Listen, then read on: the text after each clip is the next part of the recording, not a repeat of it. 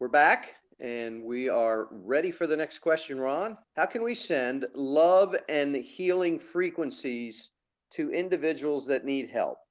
And is that process crossing dominions when we attempt to send it to them?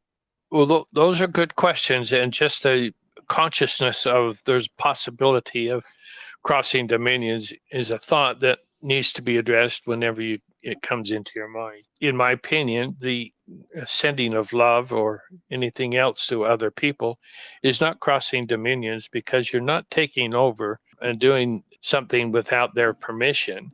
It happens without their permission, but it's not influencing or it's not taking over their life experience, or you're not crossing over into their domain by a lot of that. Crossing over in domain has to do with control, dominion, and control. You're trying to exercise power over other people. That's where the real offensive nature of crossing over happens. And the heavens just will not tolerate that. There are circumstances or consequences as a result of that.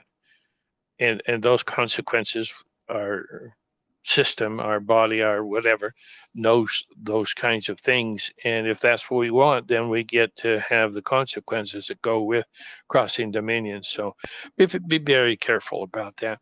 Sending love to somebody is just, how do you send love? Well, the thought that you are loving and you want to send that love to somebody else, it's the thought that creates the energy, and that energy is felt by the other person, or can be, depending on your capacity to create love and send it, and their ability to receive love and have it help in what's going on with them. It's the thought process of sending the love that's exercising our real true value to other people. Sending love, they can feel it. If you're in love with somebody and you tell them that you love them, then they feel it. Those are the kinds of things that we need to focus on. If we're sending love and healing frequencies to somebody, it's in your thoughts, it's in your mind. And those thoughts in your mind are traveled over to the individuals, and if they're open for receiving, then good things can happen.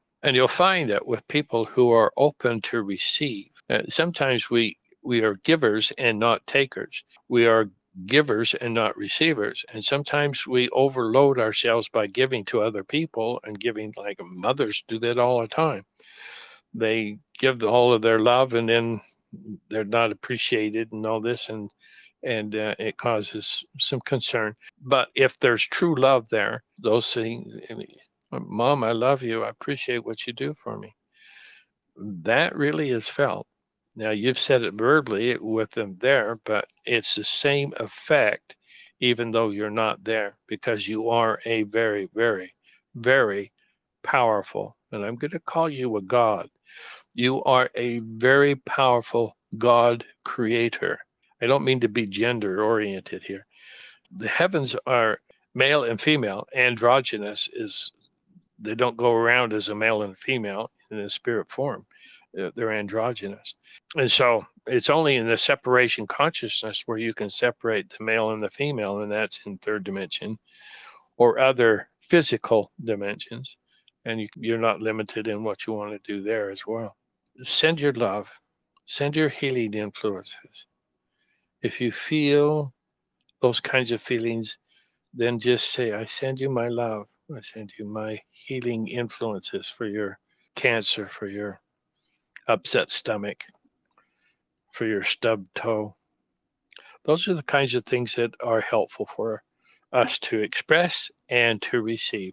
So giving and receiving is important to understand as a balance.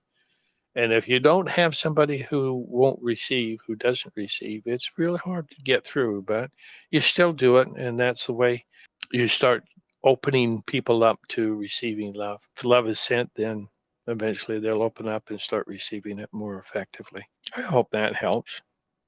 That's great, Ron. Very good. I would like to follow up on this question with a quick one, but we're going to go ahead and jump to the next section, and then we'll come back and I'll just ask something very quickly about this. Okay. Sounds good. Be right back.